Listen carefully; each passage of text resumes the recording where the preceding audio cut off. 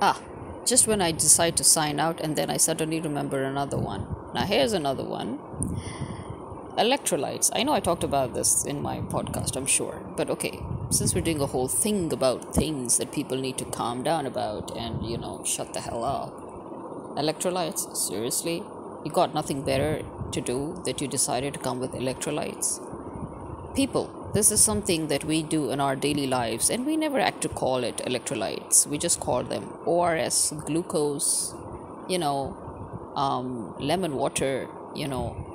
Why suddenly bringing in the scientific name, which isn't even essentially the scientific name, but it's just a term that you use in science, to describe all these drinks, and then suddenly it's become this new thing and this hyped thing, and every influencer.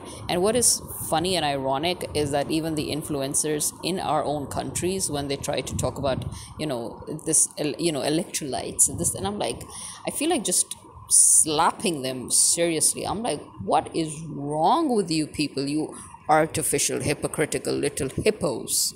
Seriously, electrolytes, my butt. What's wrong with you? Just, this is something that everybody and his mother and everybody and his child knows. When it's because of our weather or because of our climate, we always have to have an intake of certain kinds of drinks, aka electrolytes. Okay, we've always done that, especially because in the heat, when it goes through its peak, especially like this year the heat has hit the roof. On all levels, it has literally broken all previous records, with the humidity and the heat, both of which reached at their very peak, causing people to faint. And again, this happens every year. Every year, people faint, people collapse, people get sick, people get nauseous, because the heat every year is just increasing. Okay? And every year during the heat, we're always talking about giving children ORS, and we're always talking about the adults taking in, glucose and drinking lemon water and, replenishing your inner salts, your inner liquid, your basically your body's water content, your body's salt content, because it's all coming out in the form of sweat, in the form of heat induced diarrhea, in the form of dysentery, anything. So to prevent all these problems, you are supposed to replenish your body's essentials in the form of electrolytes. So why are you suddenly hyping it as if this is this newfangled thing, and and everybody, oh, electrolyte this, oh, electrolyte? Seriously? I mean, that's why I have a problem. Again, as I said, when the influencers bring in something that is hyped, and then they just to add to it or to join in so that they could gain more, basically ratings, so gain more viewership, and then more money essentially. But again, seriously, please, let's just be honest. You could have actually been a better influencer, if you just come right out and said that, oh, you know what, all this hype about the electrolytes is basically what we do every year, what we always tell mothers to do every year, what we always tell kids every year. We give them ORS, we give them glucose, we give them you know lemon water. We replenish our body's essential fluids, and that is it, simply. So all the drinks that we drink in the summer, you know the sandal drinks and the salt drinks, and they all play their own vital part, okay, in replenishing our body, essentials, basically, in replenishing our body's water content, sugar content, salt content. Okay, that is basically it.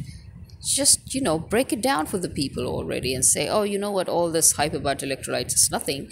It's just what we've always been doing. Is these people have suddenly decided to hype it all up because for them it might be something new, but for us it ain't anything new, is it? Now, I mean, it's something that we've been doing and listening about and talking about since we were freaking born in this country. Seriously, for crying out loud.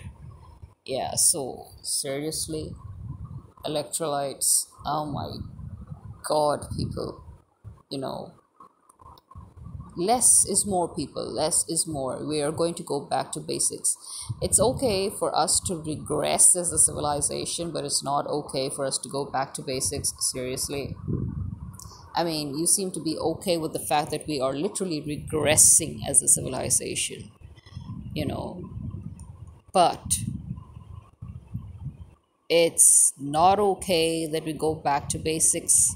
You talk about, again, the environment, you talk about, organic, and, but again, let me remind you, most of these so-called organic, natural skincare products, or hair care products, they are not even 100% natural. Again, they might have a percentage of that natural ingredient present, but you cannot create a product that is 100% natural or organic and then produce it on a mass scale, because the whole point of natural and organic substances and produce is that there is never too much of it, which is why it is essentially expensive, which is why you cannot mass produce it and then make it expensive and claim that it's because it's organic that it's expensive. No, that's not how it works.